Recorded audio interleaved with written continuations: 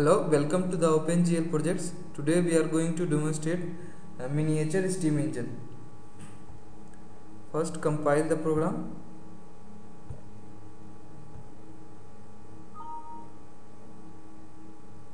Now execute the program. Okay. Here you can see some instruction written for the keypad arrow key, how it's going to rotate the object. Okay. Rotate the crank and the crank is speed. This here means space. Okay, space bar. Now going to the main object. Now first we are going to show you the mouse interaction. Just right click. Okay, right click and you will see these options, the four options. First option will change, switch from the wireframe to the solid. Second is the animation. You can see the movement, crank rotation. It can be stopped again. Now if you click on speed up, let's first start it. If you click on speed up, it will go on speed and speed will increase.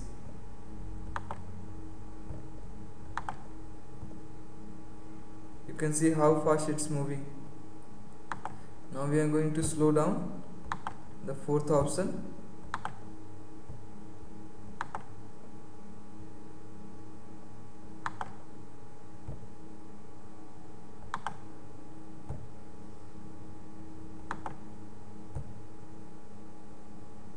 You can clearly see the speed now. It slow it down little more and little more. Okay. Now we're going to stop the animation. You can say now start animation. Okay, you can see the wireframe animation also. Okay, just stop it and now change. Okay, and now we're going to see the keyboard interaction. As I shown you the previously at the beginning, just the instruction. This one, the keypad arrow keys. Okay, first we are going to see that only. Okay, just if you click this up, if you press this first up key, up arrow key, it will move like this in anti-clockwise direction, or say upward or downward in a clockwise direction. If you press the down arrow key, if you press the left, then it will move to our left, simply in the clockwise direction, as you can see, and right arrow key will move it right. The same task can be achieved via the 4 key on the numpad. Okay, these key are 4, 6, 8, 2. For up we have 8, so I press up 8, it is equivalent to the up arrow key, and I press 2, equivalent to down arrow key, and when I press 4, it will work equivalently to the left arrow key, and 6 seems to be the right arrow key. Okay, so properly now we going to make it proper.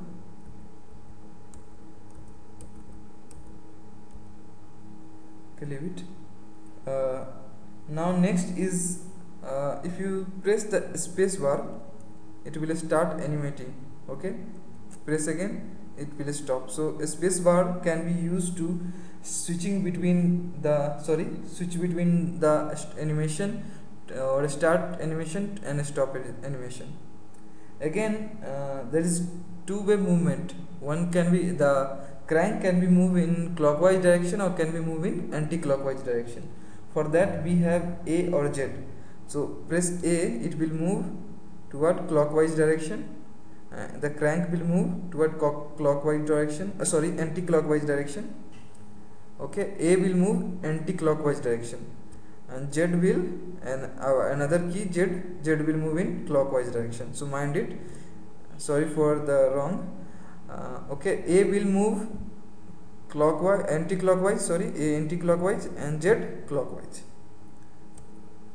Now one more things we are going to see. If you press S, it will switch from the wireframe to solid and solid to wireframe. So this help in switching between the wireframe to solid or solid to wireframe.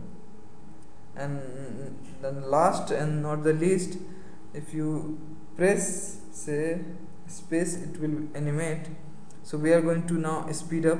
Press, you can see, press plus key, okay, then it will start speeding up.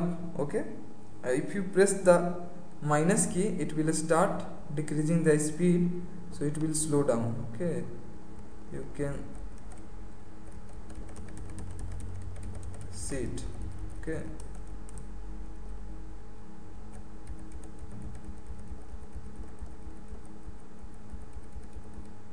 so it eventually stop.